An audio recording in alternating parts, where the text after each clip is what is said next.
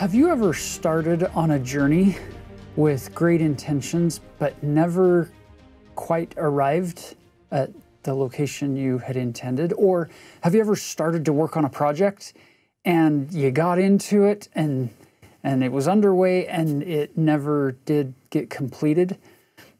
Unfortunately, there are a lot of characters that we run into throughout this history of the church as it's unfolding that they embark in the service of God. They start on the covenant path. They get their trajectory and they begin that journey, but then it seems they don't ever arrive.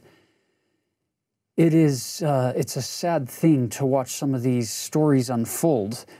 Some of them we know the ending and it doesn't end well. Others we're left with a lot of question marks. We don't have a lot of information. One of those characters is Jesse Gause in section 81. Let's tell you his story of who he was and what's going on in his life. So he starts out as a Quaker. Yeah, born in Pennsylvania, a lot of Quakers there. And as you guys might remember, Quakers are pacifists and they have a society of friends. And about age 21, when he's considered an adult, he's admitted into the society. And so that's the religious group he wants to be part of. And he was born in 1785, so he's about 20 years older than Joseph Smith. The War of 1812 breaks out, and he wants to defend his country. And so even though he's a Quaker, which declares pacifism, he wants to defend his country so that he can live in peace. And so he actually joins the Delaware militia, later marries, and has a family, 4 kids, and actually his wife dies in 1828, soon after the birth of their 4th child. And he later remarries, moves to Massachusetts, and then he actually decides he wants to become a Shaker, which is, we've talked about in the past, a Shaker is a group that believes very much in the power of the Holy Spirit and God being with you and expressing those gifts by physical manifestations. Like you might shake as a sign that the Spirit is with you.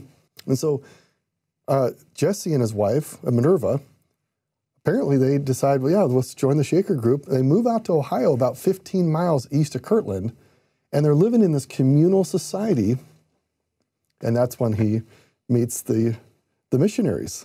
Yeah, so he's in North Union, Ohio, not far from Kirtland, when he ends up joining the church.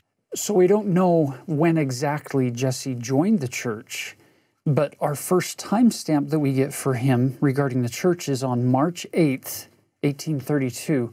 The prophet wrote, "Chose this day and ordained Brother Jesse Gause and Brother Sidney Rigdon to be my counselors of the ministry of the presidency of the high priesthood."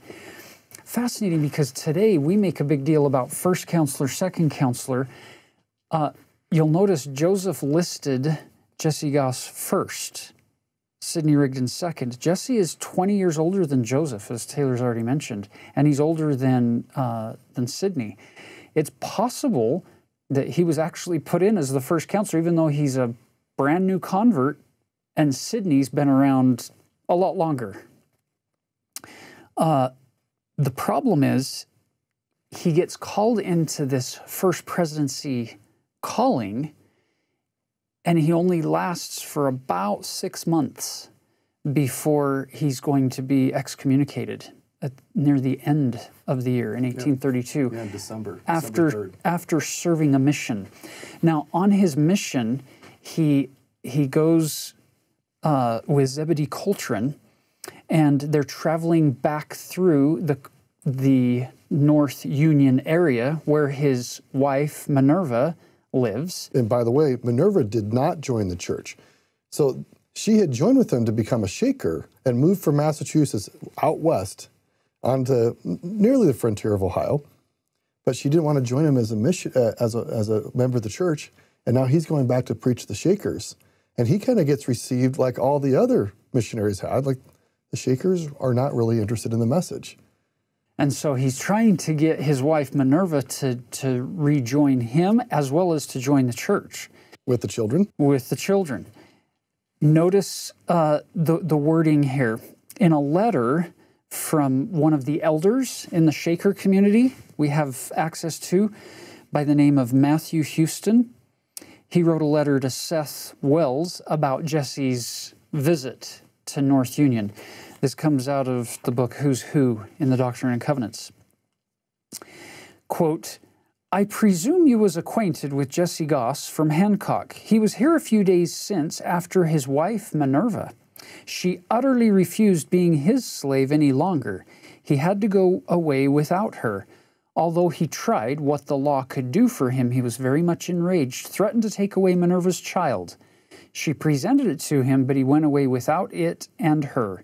He is yet a Mormon and is second to the prophet or seer Joseph Smith.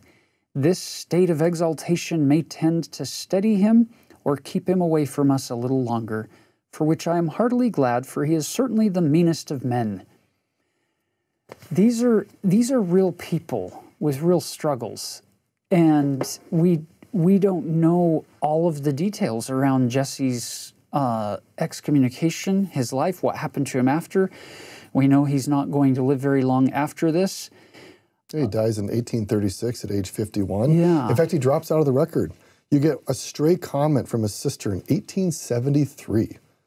And that's about all we hear about him after August 20th, 1832, when Zebedee Coltrane's like, I'm so sick, I got to return to Kirtland, and so they break off as being missionaries. So very little that we really hear about him. And again, we don't know about people's motivations, their hurts, their pains, their fears. And so sometimes it's very easy for us to say, well, that person got excommunicated, or that person sinned. And it is instructive for us to pay attention to where people have made mistakes, and hopefully we can be wiser. That's what we learn in the Book of Mormon. But not to the point that we judge and we say, man, I'm so much better than this person. I would never have done the same thing had I been in their exact circumstances. So the amazing thing for me when you get to know Jesse's story is to realize the ultimate judgment is in the hands of the Lord. It's not our place to condemn him ultimately or pass final judgment. That belongs to the Lord. What we do know is he began a journey and doesn't seem to have completed that journey as far as the church, as far as his calling in the first presidency. That's a significant assignment where we didn't even have a first presidency previous to this time in 1832, and it's not really going to become formalized until a little bit later. But he comes into the church, into this high position as a counselor to Joseph Smith, and then he leaves, falls away for one reason or another, or is excommunicated. And instead of the church now struggling, the church moves forward. That's the thing. We talk about journeys and arrivals. The church is on a journey collectively, and it will arrive. The promise is sure. There will be people who fall away or fall off of that church along the journey. Or choose to step away. But the church will move forward. Section 81 is a classic example of that, because what they did in the Revelations moving forward, they didn't change Section 81 that was given specifically to Jesse Gause to be a member of the First Presidency. They simply replaced his name with Frederick G. Williams. So the church moved forward.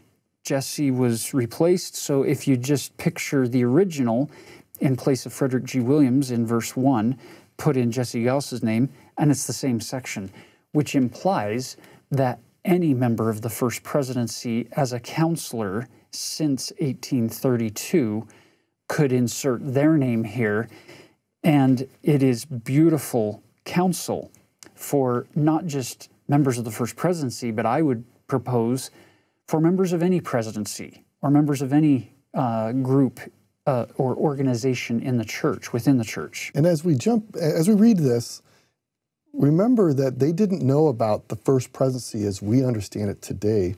And what they're taught is that this is going to be the presidency of the high priesthood.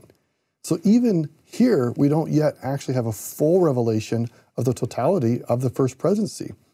So it's simply revealed that there's going to be a presidency of the high priesthood.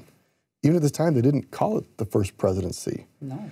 And so the church was still, remember, we're early, this is March of 1832. We're not even 2 years old yet.